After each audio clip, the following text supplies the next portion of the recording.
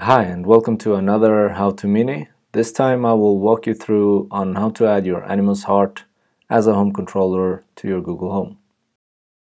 So let's start by entering the Animus Home app.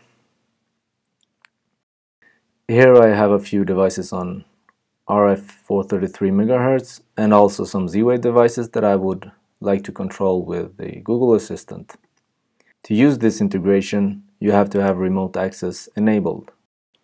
To do so, go into the settings, remote access, and enable remote access on it. Now add your Animus web account to gain access to your Animus Heart remotely. So, once this is done, we can proceed with integration on the Google Home app.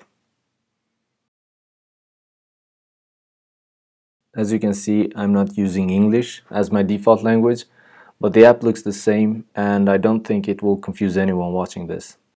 So let's continue by entering the profile settings. Scroll down to the Google Assistant section and enter More Settings. In the next view, change the tab to the Google Assistant tab instead and scroll down to Home Control, which is the icon with the bulb. And now press Add New, and now a list of different home control integrations will display, and from this list you will have to choose Animus Heart. This will lead you to a login page on animushome.com. So now you will have to enter the same login information that you used when you enabled remote access on your Animus Heart. Alright, so it says the account's now linked. You can close that one.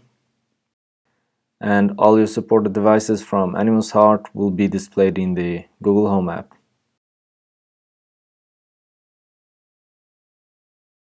So here we have them.